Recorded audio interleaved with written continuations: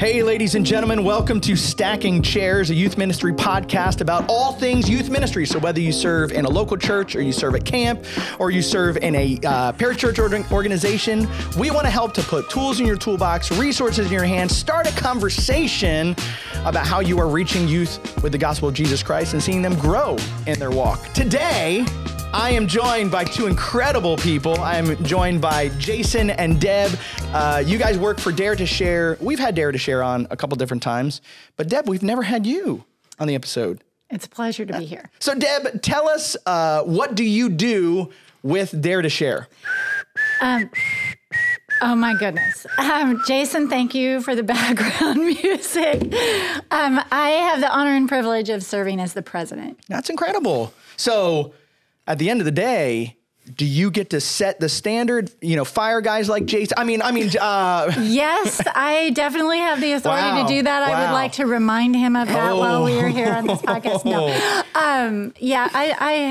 It's a joy serving the staff, serving with the staff, obviously setting strategy, doing a lot of that, making sure Greg doesn't say anything he shouldn't. And when he does, as a talker, we do all the time. Yes. What brought your heartbeat, or what was it about Dare to Share's heartbeat that just said, this is where I want to work, this is where I want to minister? Oh my goodness. Well, first of all, did not have a church background, did not have a ministry background. Met Greg because he was the pastor at our church. Mm-hmm. At the time I had my own business, but I really loved the vision to just equip teenagers. And there was something about just learning about the power of the gospel, which just still, after several years, just is exciting to me and part of who I am. And then just the potential of teenagers. And so just absolutely love that. That's awesome. That's what drew me there. I love that. And you and Jason get to travel to the different places. You guys are here with us during our World Leaders Conference. And Jason, what has just grabbed your heart with the opportunity? And we've talked about this a little bit, but just how is Word of Life and Dare to Share partnering in this incredible ministry? Yeah, I think it's just the shared heartbeat and passion. So we talk about the power of God, the potential of teenagers. We talk about every teen everywhere hearing the gospel from a friend. And so that's a shared heartbeat between Dare to Share and Word of Life. And so in a lot of ways, what our organizations could do separately, what our ministries could do separately, obviously was having kingdom impact and advancing the gospel around the world. But what we've seen is we've come together. I think I've said it this way before. It's like both teams instantly got bigger because of the partnership with each other, because things that we're able to do together. And so because of this partnership, we are that much closer to realizing the vision of every teen everywhere hearing the gospel from a friend. And it's easier to believe and see that because no organization, no ministry would ever be able to accomplish that alone. Yeah. But working with you all working with us, other organizations, we can actually see a way to get there. Well, and it makes the mission accomplishable. Right. Nobody wants to be a part of a mission that is constantly out of your reach and out of your grasp, and you see little to no wins. You I don't know about you, I give up on that mission.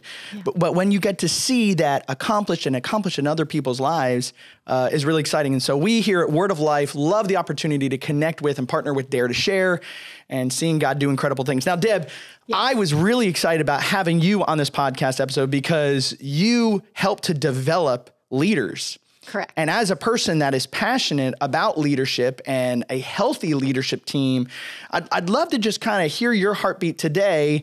We've had Jason talking about the mission of Dare to Share and reaching people with the gospel, which I'm sure will still flow in what we're talking about.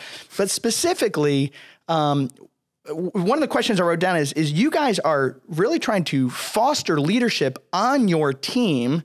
And so how are you doing that? How are you helping to develop personal leaders in their personal lives and in their ministry lives? What are some wins that you're seeing, and what are some different things that you're doing to see that accomplished? Well, first of all, as a Christ follower, we're all leaders. And I think first and foremost that you're always working on your leadership skills, no matter if your sphere of influence includes folks that are officially subordinates to you or not.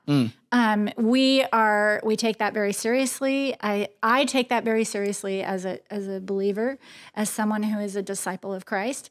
And so we start internally with how we are doing that, how we are intentionally building and developing those leaders that are within our sphere of influence, but we also then are building and developing leaders outside of our sphere of influence. And the way that we talk to youth ministry, the way that we encourage youth leaders in the field. And so if we are not, we can't export what we don't import. And so if we are not taking that seriously internally, then how can we expect anybody else to be following that same guide? So a lot of the things that we teach, stuff that's within the gospel advancing ministry mission and philosophy, are things that we try to internalize as well. Personally, because of my role, I start with those who are closest to me. So I have a small executive team that I really, really pour a lot into. And Jason is a part of that. And we've got 2 other vice presidents. And that small circle is where I start. And I pray for those folks, and I love on them, and I listen to them, and I respect them. And I'm sincere and authentic about it. Like, I really, truly care.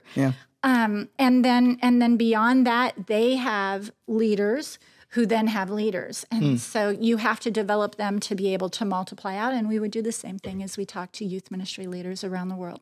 Now, I'm sure that for every victory, hopefully there's more victories for every defeat, but I'm sure there's been some frustrations where people that you've been really excited about that maybe even have had all the talent and ability in the world and just kind of reached a point. I think of that passage where Paul talks about Demas. He talks about the people that have been in ministry with him and just kind of gave up. My question is not, let's talk about those people. My question is, how do you, as a leader leading leaders, not give up when those deep wounds and somebody says, Deb, I don't want to be on your team, or I don't want to go in that direction, and you have to feel the hurt of that. How do you keep going? Well, first of all, I truly believe that you need to be authentic and you need to be vulnerable and transparent. And that is going to always put you at risk of feeling hurt. And it just is what it is. What you don't do is you don't quit doing that. You don't put up a wall and try to protect yourself from it. You have to be able to work through it and push through it. And the very best way, for me anyway, is just making sure that my relationship with the Lord, it comes first, and then pray for them, and no matter what. And there's stories. I mean, I could tell a lot of stories. So I've been with Dare to Share now almost 27 years. Wow. On my 20th anniversary, I had our HR person just go back into the system and tell me how many staff members we've had over the course of my tenure. Like, since I've been here, I was the very first employee at Dare to Share. So I've hold the number 1 in the payroll system. Deb is literally number 1. Yeah. So there you have it. If you didn't know, I could have told that. I know. But I just wanted to know, and I was capturing some data. I really wanted to understand, how many of those folks had actually resigned? How many of those folks had been terminated for some sort of reason? How many of those did we have to lay off back in 2008 and 2009, which is crazy hard? And I found out at that time, this was about 7 years ago, it was 271. And I remember that exact number. And I looked at that list of people, and almost, I would say, there were maybe only about a dozen of those 271 where I did not know where they were and what they were doing. Wow. And good, bad, or ugly. That's incredible. Real McCoy. So it's just you've got to see this. Leadership is just doing life with people. And you're figuring stuff out, and God is going to move in their life in different ways, and it's complicated, and you just do life with them. I mean, that's what it's about. And sometimes it's going to match your goals. and your objectives for the ministry, and sometimes it's not. And that's okay. Yeah. There's I think it's a Jewish proverb that I want to be covered in the dust off of my rabbi's sandals. I'm following him that close. Obviously, knowing your heartbeat, knowing Jason's heartbeat, knowing the heartbeat of Dare to Share, you guys aren't trying to set yourselves up. You're saying, hey, like Paul, follow me as I follow Christ. What are ways that you're involving people to feel like, hey, I want to develop you, but I also want to get your heartbeat? Because part of developing a leader is fostering what they're passionate about and what they're excited about. What are practical ways, if you could sit across the table from a youth pastor who says, hey, I need to know how to practically like foster my people and what they're passionate about, and yet at the same time, get them to do what I want them to do. What are some practical things that you try to do to see that happen? Well, first of all, it does. I mean, I've been doing this a really long time now, so it takes a lot of work and a lot of intentionality. But I would start first with just really listening and really wanting to learn where God has called them, what makes them tick. Even when you're dealing with conflict, even when you're going through stuff, when you're on mission or you're in a meeting or you're working on a project, there's life that is happening, for them. So their temperature, their emotional response to whatever you're saying is influenced by what else is happening in their life. I mean, they could have had a sick kid at home. They could have had a fight with their spouse. They could have, there's all kinds of stuff that can be going on that is external that you have to work through. And so listening is huge. And then I would just say you've got to be able to learn. Yeah. And so those just two things practically that I would add. Well, and you bring up a great point, and I love that this is clearly part of your heartbeat, because you said this phrase 2 or 3 different times for yourself and for them. It has to begin with you continually learning. Correct. So how do you as a leader, because let's be transparent, sometimes it's a whole lot easier to just make it look like we have all the answers and we've got it all together, right? But let's peek behind the wizard's curtain. None of us have it together. I would love to hear from the two of you. What are practical things that you're doing to continue to learn as you're leading? Jason, let's start with you. Yeah, I think, in a very, very practical sense, one of the things, and I'm very grateful for the time that I get from Debbie out of her calendar and her investment in my life. She's been investing me as a leader all the way going back to 2006 when I first worked at Dare to Share. I would like to say that I am not anywhere associated with any frustration stories that Deb has in developing leaders, because I never left Dare to Share for 7 years between 2011 and 2018. Never. But one of the things that she has continued to do is I'm just giving her time. And so what she talked about of doing life together, like there are times that we're in leadership development meetings that there's not necessarily a set agenda or structure to that time. It's just doing life together. And so there's a very organic, natural, which allows space for rapport to be developed, trust to be built. But one of the things that we do on a very practical level is oftentimes reading books together and then processing and dialoguing around those books. And so just to glean principles. But another way that we've done that, and it actually happened on the flight to Florida just a couple of days ago, was she'll present, hey, I've got this email that poses this question.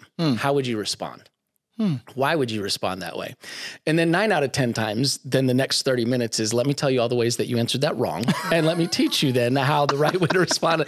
But it's in those real moments of let me invite you into the thought process. Yeah. Figure out how you would process, and then let me, kind of teach and learn and debrief. And what she's really good about, I do want to encourage her in this, Debbie does a remarkable job of asking sometimes difficult questions, but asking probing questions so that you kind of discover it yourself, as opposed to just saying, you did A, B, and C wrong, and this is how you should do it next time. It's the, why'd you do it that way?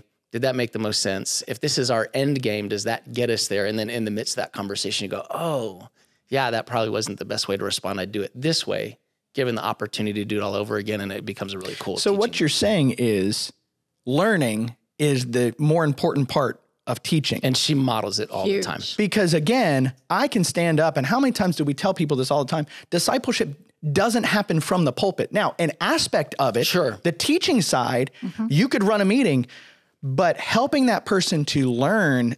Just transparent moment. I literally was just having a conversation with some guys about, hey, that same grace that I expect you to extend to me as a leader that's walking through this situation for the first time, I could extend it to you when you're walking through it on the first time. And so I love that. All right, Deb, what's a practical thing different from what Jason said that you're helping yourself to? So glad I got the answer first. To learn as you're leading. Well, he was telling that story. I just have to mention that we were on the airplane working through this. It's really nice when you have something practical that you can just put out there and ask questions. But all of the executive team, when they know when I'm getting, they pick up on my cues and they know when that's happening. And there's a little bit of fear that comes on there because there's a right answer. Yeah. So that's what they tell me. You just got it wrong 5 times. 100%. They look at me like, okay, I know she's fishing for something, but what is it? And, it's just, it's like when you're walking up to the field and you're getting ready to,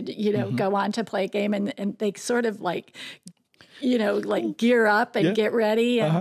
And I just love that. I love that opportunity that I get to learn from them, because honestly, the end result is not, it's important, obviously, because you're trying to resolve a problem usually, or deal with an issue or complete a project. But the process of getting there, the thought process of getting there, the way that they're working through that teaches me so much about who they are and how they think. And then I can respond to that, and I can help guide that. So that's one way that I learn. I also consume a lot of content. So that's one of the things I tell all our young leaders, that, if you are not a learner and if you don't start creating margin in your life to be learning in some way or another, you are not going to be a leader. You just cannot not be a reader. You can't be one of those people who just sits. You have to constantly be stretching. And so, that would be my piece of advice. I love that. And again, just that extends an amount of humility to your staff of, hey, I may think I have the answer and I think I know what I would want you to do, but the willingness to put that question out to them, to hear from them, because there's a chance they're going to share a perspective and you go, I never thought about that. Oh, let me just say how many times they have a better way of doing something than I would have. Wow. So when I get really directive is usually when I am really stressed. I don't have time. I recognize it in myself now after 40 years of leadership. That I can see it coming. It's like a freight train. And it's so, I'm so embarrassed because it is the worst part of me as a leader, I can tell. But almost always they have a better solution because you've walked through it. And when you're able, there are times, I have one situation in my mind's eye right now. It did not involve Jason, so I'll just give him that caveat. But I had a leader come into my office. He was extremely frustrated with this problem, could not get to the bottom of it. He sat down at my conference table. I literally asked him like 5 questions. He answered those questions, had the solution, felt like I helped him. I did not say a word. Yeah. I didn't say a word. Yeah. It was all his. Yeah. It was all his idea. She's very Yoda. It was so awesome. He was like, oh my gosh, you helped me so much. I'm like, well, actually. So much of leadership is just osmosis, just being around the aura. I'm like, I literally did nothing. But you bet. Yeah. Well, and I think, again, it's so important to then celebrate those people having wins. One thing that I've always appreciated, I've been working for Word of Life in several different aspects. I worked on the youth ministry side, working with children's workers, youth workers, helping to develop leaders. I strongly encourage you guys out there, again, just to talk about what we do with Word of Life Youth Ministries. How can we partner with you and help you to accomplish what you value, adding tools to your toolbox, resources in your hands, and then now working with camps. But with both of those aspects, I've realized the importance of recognizing the wins of my people and not, a lot of times they go, oh, Kyle, you. And I'm like, no. It wasn't me. It was you. How do you guys in Dare to Share recognize the wins? And I'm going to ask you in 2 different categories, because you guys work with people on your staff and then you work with a ton of people that partner with your team, but actually are not, they technically don't report to you. Right. So how do you celebrate the wins of people on your team and off your team to give credit where credit is due? Yeah, I can jump in with that. So the bottom line is really simple. It's telling their story. And so to celebrate them, what we celebrate is what we replicate. And so when you talk about the stories of somebody's win and other people hear it, they go, oh, if that's what's getting celebrated, there's something in that I can learn from. And so one of the ways we do that internally, Dare to Share, we have 5 internal core values that are very near and dear to our heart. It's very much who we are in our DNA. And so Debbie has created a culture where when you see one of those values in one of your coworkers, send it to Debbie so that you can celebrate that person. And then she will at an all staff chapel share that story, and she'll share both who was celebrating that person and what that person did to live out those values. And so it celebrates the culture of celebrating and telling stories. And then that person who maybe didn't even know somebody was watching them, but that value of work it out, they did in that moment. They worked it out. It was a tough project, or they had to get through some conflict to get to the win. They didn't even know that somebody was watching, right? Oftentimes the first time the person hears that story is being shared is when it's being shared. Right. And so it's a cool way to do that. And then it's really similar with our youth leaders is we share their stories.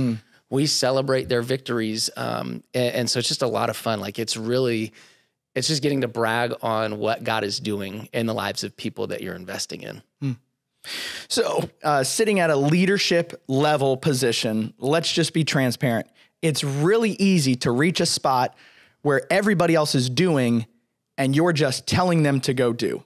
It would be probably pretty easy for all of us to talk and to challenge people about sharing the gospel and sharing your testimony and participating in that Life in 6 Words and using the app and different things that youth ministries and Dare to Share utilizes, but to have other people do it and not us do it. Oh, sure. What are ways that you guys practically have said, this is what I do in my life, not to just talk about the mission, but to keep my heart involved in the mission? Yeah, absolutely. It's such a great question because, we have Greg Steer, right? Oh, listen. So, the man has like 200 and something people in his cause circle. And then on staff, we've got the accounting clerk who, probably is, understands how to articulate her faith, but maybe doesn't feel as competent, might share in a different way.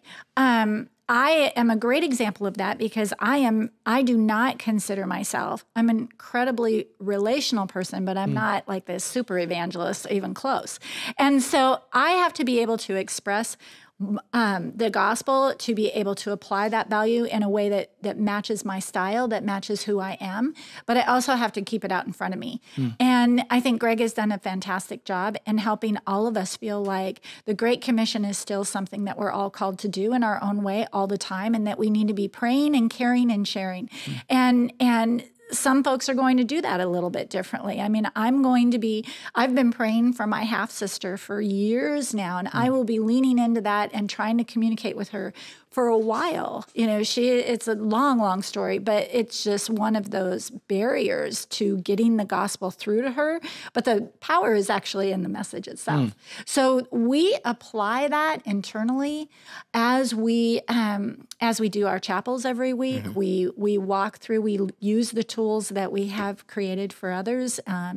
And we do it in a way where it really allows people to be themselves, but also reminds them that this is what the mission is about. And their heart needs to be aligned with that, obviously. All right. Just to tag on that, because we've talked about Take 5 for the Cause. I was literally going to ask, do you guys really in your meetings take 5 for the cause? Really I love it. We tell youth leaders take 5 for the cause, let students share their stories of how they're praying for, caring for, sharing the gospel with friends, the wins, the lose, the good, bad, ugly. Every week in our chapel, we start with a time of worship and prayer, and then because it's been on Zoom for a while, we get in with prayer partners, and the purpose of that 15 minutes of prayer time, in addition to personal requests, is to, okay, who's in your cause circle? Who are you praying for?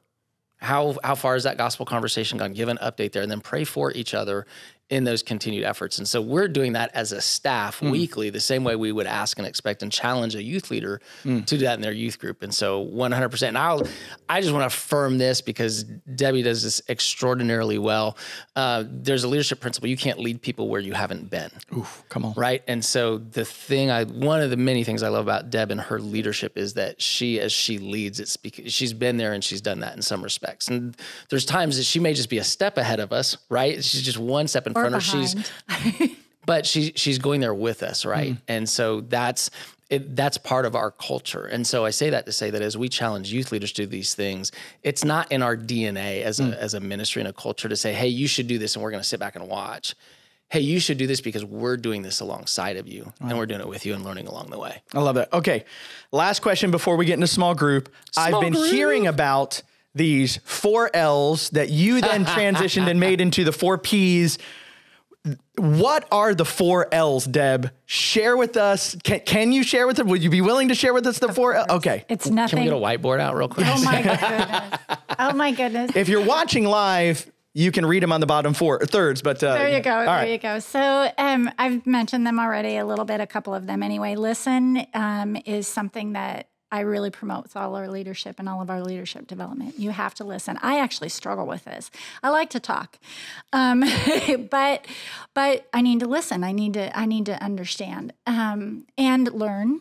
So we talked a little bit about that already. You should always be learning, and then actually love. So a lot of times love doesn't get talked about in leadership. People get freaked out about that. But let me just tell you something. Love goes a long way. And you really need to sincerely love the people that you're co-laboring with, especially in ministry. And I mean sincerely, authentically love them. Yeah. And that's a big deal. It's underrated and needs to be prioritized and elevated. And first of all, if you don't hire somebody you think you can love, you probably shouldn't hire them. Like you need to have that type of chemistry that not in a weird way, but in a great way that you can work alongside somebody. You're going to be able to develop trust. And then the last L of those 4 is lead. And the heart of leadership is that you are going to have to make decisions. You're going to have to be out front. You're going to have to make decisions sometimes that are unpopular. You're not going to have consensus, but you have to lead from out front and you have to take that. You have to be able to be willing to make that decision in a time of crisis, especially, and then stick with it. And if stuff changes and you're wrong, then you have to go back and you have to tell your team, okay, listen, I've got new data. I was wrong. This is what it looks like. I did a podcast with Greg. It's one and only, I think, other podcast I've ever done. But he really wanted to add laughter. And so that's our 5th.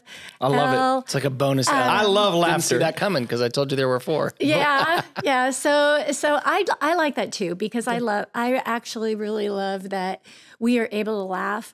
Obviously, that's one of the reasons that Greg and I have been able to serve side by side all these years is because he can make me laugh. I love laughing. I love having joy. I think as believers, we need more joy. So just to review these, you need to listen to your team. Yes. You need to learn your team. You need to continue to learn as a leader. You need to learn together. Yep. You need to love your team and love what you do on the team.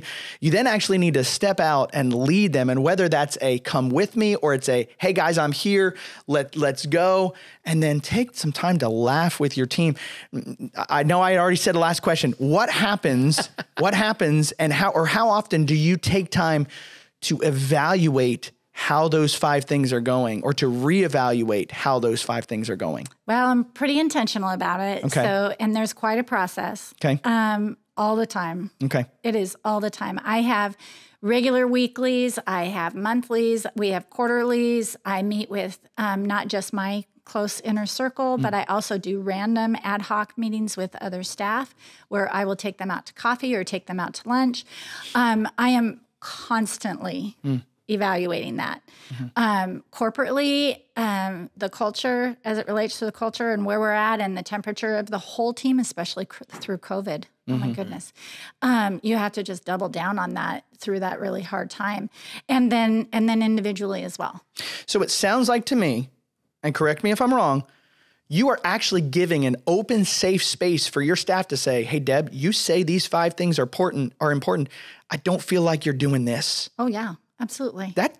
That's got to be a kind of scary place, but a really healthy place for them to feel. So I guess my question is, do they actually share with you that? Oh my gosh, yes. All Really? the time. Yeah. Yeah. And it's hard. Has Jason ever? Oh yeah. Yeah, Like they once call or me on twice. it. They call me on it. Of course it's hard. But I mean, there is so much leadership toxicity out there right now. We've seen folks that quit listening. We've seen folks that put themselves in a white tower and forget. And oh my gosh, what is the Lord saying? As He's looking on these ministries, especially. I mean, if you're in the secular workplace, a lot of that stuff isn't tolerated because it's about the almighty dollar, right? Oh yeah. And you are looking at that, and you've got leaders, good or bad or just whatever, but they are constantly evaluating those leadership principles. In ministry, we should be that much more diligent and intentional because it matters to the kingdom of God. Yeah. And so I'm not going to be doing this forever. I mean, I'll be 60 this year. I know that there will be a season when I'm ready to move on.